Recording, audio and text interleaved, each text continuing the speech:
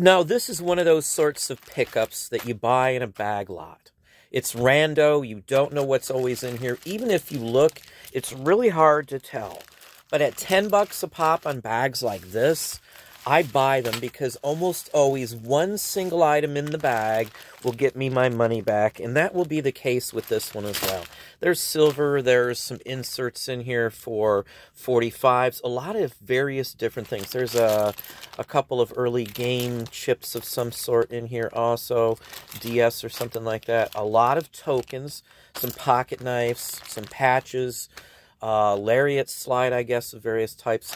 For 10 bucks, there's probably $300 or $400 in a bag like this, the way we pick them up. These are from a picker. This is stuff that he got for almost nothing. He throws them in bags. He sells them at the flea market. I get first dibs before he takes them, though.